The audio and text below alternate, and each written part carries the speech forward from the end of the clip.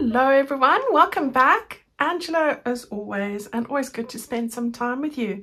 Little ray of sunshine coming out between the clouds. I thought this is the moment to put a recording together to put out a video for today. So I hope you're going to have some fun. Grab that cuppa and come and follow along with me. Right, I'm working on my book lovers journal. I'm going to do another little project in there today with you. So you can do this in any book or any journal that you're working on. This is my signature that we did a project in the last time, so we did that there. So on that same tea stain page, but just on the underside of it, I am putting a little project on here. All right, so I have just stenciled using my lacy stencil and my milled lavender.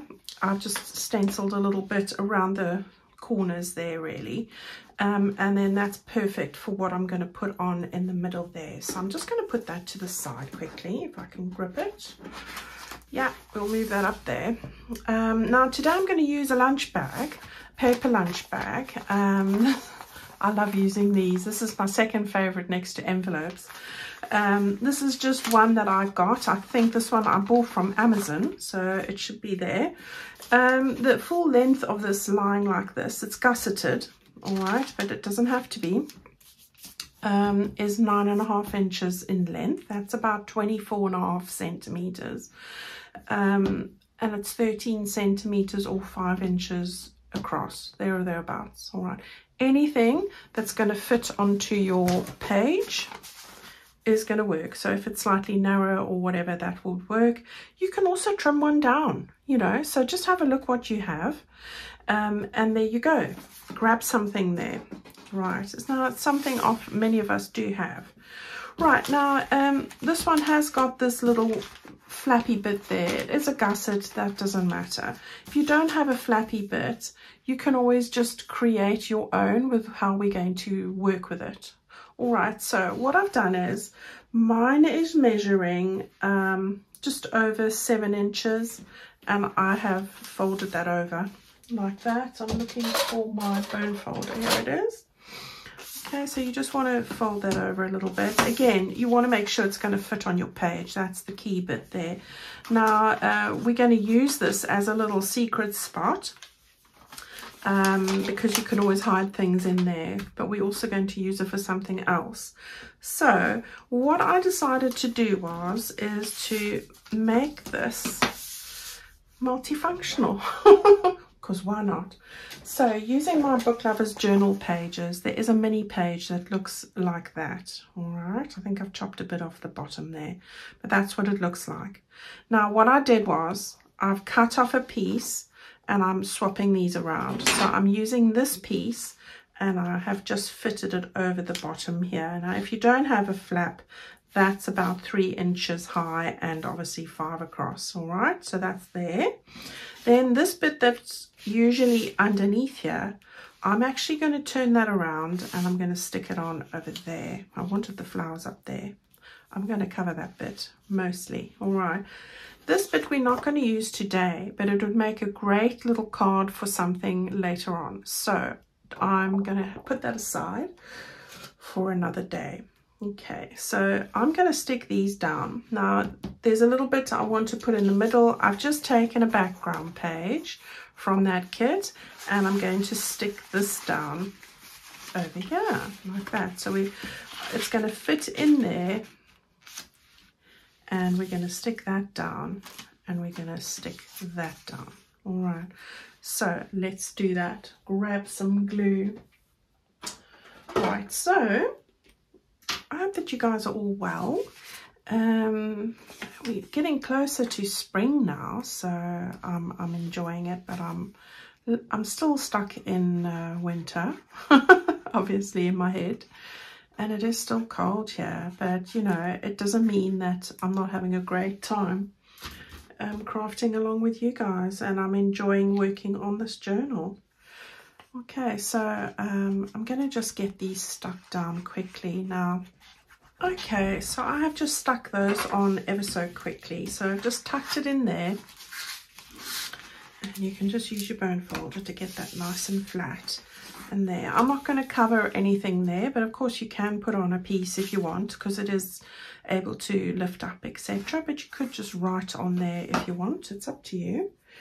And then this one won't really move much. Now what I wanted to do was I wanted to put some buttons on here. So from my button that I supplied, I've got these two there. I'm going to use these to make a little closure, and I haven't done this before, but you know, there's a first time for everything. So let's give it a go. What can I say? So 2 buttons are required. I've taken this, but it doesn't have to be this color. This is just scrappy bits. I want to just reinforce the paper now, so that's what this is for, and you're not going to see this anyway. So I'm just taking a little circle there. Now I think we're looking at, I'm just getting a guide from the flowers here. I'm just sticking one on there, and I'm going to do the same at the bottom. So just getting it in the center, and I'm putting this closure on first so that I know when I'm decorating how to get around those sort of areas. So that's the reason for that. Now this one, I want to just, yeah, so we want to get it about there. Okay, right, so now what I'm going to do is I'm just going to take my little ruler. I've got a small one here. I'm just lining this up on my board, just looking for the center point really, and my pencil. So I'm just getting the center here, and I think with the button you want to just find the spot and move that over a bit. So there's the one. Little fiddly bit this, but and I really could do with cutting my nails shorter, which is going to happen. I'm going with shorter nails, and my nails are really hard, and that can be problematic because I broke the one, as you know, and it was so sore, and it puts me off having long nails for a while. So now we're having shorter ones. Okay, so we got that there, and we've got that there. Okay, do I want it there? Yeah. Right, so I've marked my little positions for the buttons. So all I need to do is take my little piece of foam, and I'm going to just, yeah, there's a spot on there. I'm going to just put that there and that there. And then do the same over here. That one looks a bit skew, but that's okay. One there and one there. All right. And now I'm going to sew these on. So what I've got is some embroidery thread. Really, that's it. And I've got these 2 little buttons. Now you don't want to make this too tight, because you want to get some thread around the bottom. And I've got some nice hemp thread that I've had. Let's get that through there. So we just want to get these ones on the floor ready. Yeah, my hands are numb, so I'm not feeling it too well, but anyway, we'll overcome. So you just want to get these sewn on over here. So I'm not going to bore you with every single second of this, but other to say that I'm doing it quite loose. I'm not pulling it very tight, just so that I can get the thread around the button when I need to. So I'm just putting in 2 stitches like that, and I've got this here, and I'm just going to tie a knot there with that.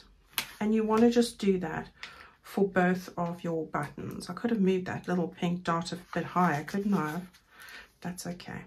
All right, so you want to just do that. All right, so you can see I've sewn on that one. I didn't make a knot on this side, and it is quite loose there. But what I'm going to do is I'm just taking a scrap of paper, just so that I don't have this bit impeding, you know, in the way of any ephemera that I might want to put in there. So I'm just sort of like putting a little plaster bit over there. Okay, so that's all I'm doing there, and you can see I've done the same there. All right, so there we go. We've got that in place. Now I'm going to put some decoration on here. I'm going to start off with a piece of lace. And I'm going to put the lace on the bottom here, I think. And I think what I'm going to do is I'm going to put on some flowers first. All right, so what I decided to do was grab a couple of my die cuts. So I've got one that's this sort of aqua teal color, and then a lighter lilac and a mauvey color. And I want to just arrange those on the side over there, like that. Okay, so let's do that. I'll do that quickly.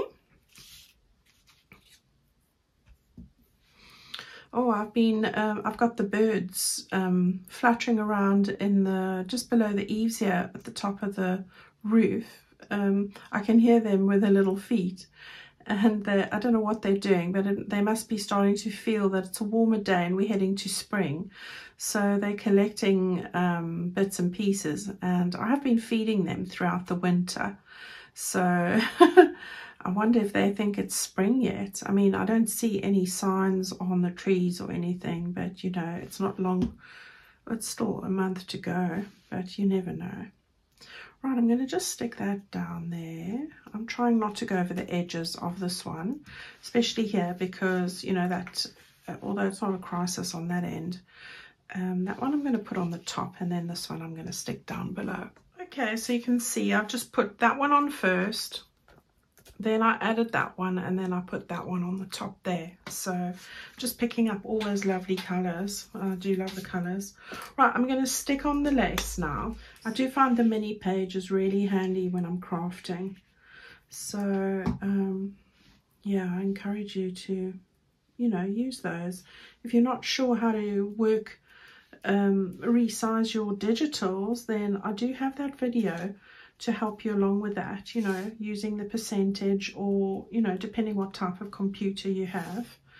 I'm not sure how to do that on a iPad or anything. I've never tried it really, but yeah, that will definitely help you to make the most of your digitals. Right, we want to chop that off. Zoom, it's sprung over there. Then I have got a little 2 paper flowers. I coloured that one with my milled lavender. I just turned it over and rubbed it in the ink. It was a plain white one. So yeah, and then I've just put another one of the buttons from my button bundle. That's part of that complete book lovers bundle, and I do have a couple of those left if you were wanting one. Now this is just cut out from the pages, the background pages. I'm just trying to show you. So for example, over there, you know, go and do that. I find those elements really handy when you're decorating. So I'm going to stick this flower down quickly just in the corner here, like that. We just stick it over on the edge there. Now this one doesn't really turn up right down, so you can do that and put lace on the bottom here. It's not going to affect it. And then this little book, but here I'm going to just put it at the bottom, and I thought I'd put it over the lace. I tried both, but I preferred it over the lace. Right, let's turn that way. So we want to just get that tucked in a little bit like that. Okay, so that's cute, eh? Right, what are we going to do here at the top? So we're going to do some decorating here as well. I've got one of my little sentiments. Between the pages of a book is my favorite place to be, and I do. And I was reading some of the quotes earlier and deciding which one I wanted to use, and I must tell you, I hate coming to the end of a novel, especially if it's like an epic 6-book series or something like that. I don't want the story to end, and I tell you, I don't know if you guys are like that, but I'm sort of in that book. I'm not a character, but I feel like I am in that time, and I hate the story to end. I feel like that about Outlander at the moment, because Tell the Bees That I'm Gone was the last book apparently, And I then found out, I was thrilled to hear this, that in fact Diane Garibaldi is making another one. I thought, no, it couldn't end like that. That didn't sound right. And then I was so glad when I found out, no, there is actually one more book. So I'm waiting in anticipation, Diane. Not that she listens to my channel, but you know, gosh, yes. And I know there are quite a few Outlander fans, but yes, I do love my books. I think my favorite book theme is historical dramas. I do love it. And talking about historical dramas, not that this is a book, but I'm sure it is based on a book. I must check next time I look. Is a series called Marie Antoinette. And, you know, I love things, everything French as well. And I'm going to eventually do a French themed kit. But I didn't know Marie Antoinette was actually Austrian. That was news to me. I don't know why I thought she was French. But no, she was the French queen for a time. But she definitely was Austrian. And, you know, every day is a school day. You learn something every day. But yeah, that was news to me. I didn't take history past 14 years old with my subject choices, but yeah, I'd never realized that. It's just amazing what we take for, you know, granted. Right, I just want to take my little distress ink and do that. And I've got that little bit of pink die cut there, and I'm going to put this one here. I'm just seeing exactly how I want it. Now this one, I don't want anything to go over the edge there, so I'm going to stick that down there. And then I've got a little bit of this, which is part of, I think this is a Hobbycraft trim. I've just cut off one, and then again from that same page I fussy cut these two elements, which I'm going to add on here now as well. All right, so let me do that and I'll share that with you afterwards. Okay, so I've stuck that one on top of that one. Now I've glued all three of these. I've got the little sentiment here. I want to take hold of the little scroll. So that little scroll with a little bit of a flower there. And then I want to just, I'm going to get that there. I'm going to grab the heart. I love this heart with the coffee beans. And yeah, so we'll get that there. And this one here. There we go. Perfect. I love how that's coming together. Right, and then just this tiny little bit of trim.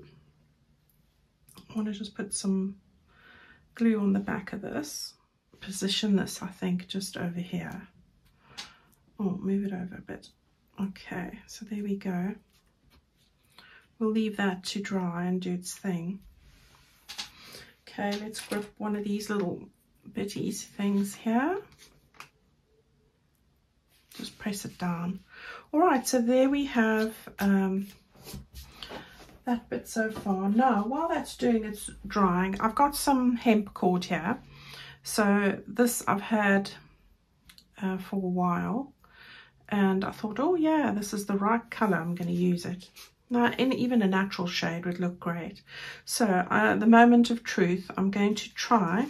Hopefully I've made this loose enough. So we want to get that around the button here. Now this is a great way to do this when you don't have brads. You know, buttons are very lovely to use, like great decorative bits. Right, so then you want to just pull those together. I've just tied a little knot there, so that seems to have worked. And then you want to just tuck it around here like that. And then we can carry on. I'm not going to do the whole thing because I'm going to open it in a minute. So we've got that ready to go. I'm going to see how long I want this, and I might trim some off. And we've got this little bit going on here. Now, because I haven't sewn the button through both bits, you are able to open this up when it's stuck in your journal as well, of course, and stick anything you want in there. So photographs would fit in there, letters, you know, I love a secret spot, so anything like that, and nobody would be any the wiser. All right, and I like finding little treasures. Can you imagine somebody opening up your journal one day when you're long gone and finding all these most beautiful photographs or little trinkets or whatever it is that you've chosen to be secret, like a real treasure chest. So yeah, I do like that idea. Okay, let's stick this into our book page now. So all right, so now you can actually, you know, just glue the 3 sides when you're attaching this and have a place to put a card there as well. I might do that. Or you can just stick it down or lower it, put a tag at the top there. There are many possibilities. I think what I'm going to do is I'm going to do it on 3 sides. I'm not going to stick a card in there today, but it gives me the option to do so. So I'm going to just put a decent amount of glue on the base, on the side, and the top. There we go. Keep it to the close. Oh, so I was telling you about Marie Antoinette. Gosh, it's such a lovely program.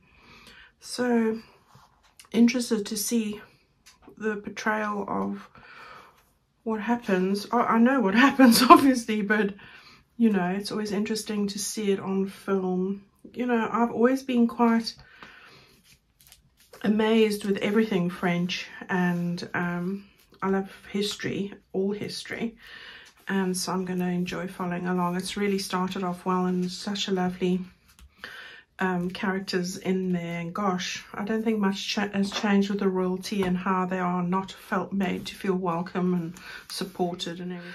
So yeah, it was quite something to see. Okay, there we go. We've got that on there. Now what I'm going to do is, before I close it up, I've got 3 pieces that I want to just add. So I've got my little postcard, I've got my little book. So I'm just picking up the colors here, and then one of these are all from my ephemera pack from the Book Lovers Bliss. All right, so I'm going to put those in here. So we're going to just tuck them underneath here and fit them across there. Now you can fit them any which way you want.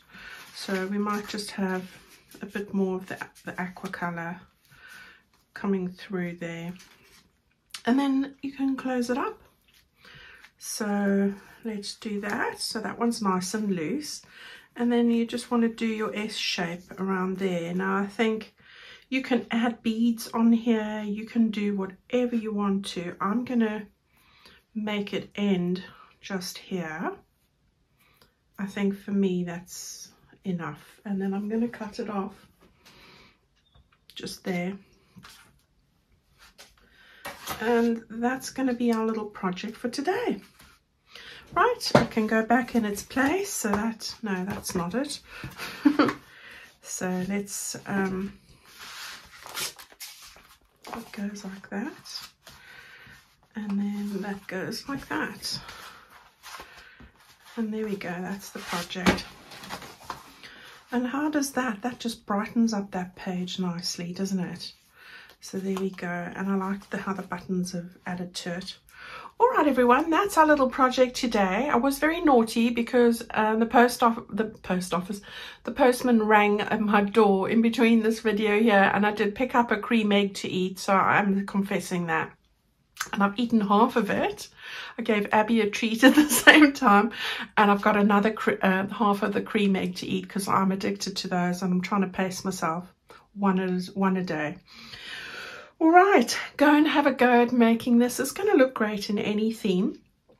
Just remember, as I said, if you're wanting a complete Book Lovers Bliss bundle, I did put the last few into the shop, so they are there. So go and have a look. The sale ends, you know, it's very soon. So I think it's got about a day, or if not, depending from when you see this and when I've recorded this, it ends at the end of, I think, the 1st of Feb or the end of Jan. I think you can find that there. So go and have a look if you're wanting anything. And I'll see you all again on Friday. I am taking part in Rach and Bella's tips and tricks for journaling. So I think mine takes, my project airs on Saturday or Friday, or the Friday video. So please go and have a look at that and support everybody as well, because it's always great fun. And so I'll see you on Friday. Stay well, everyone. Bye.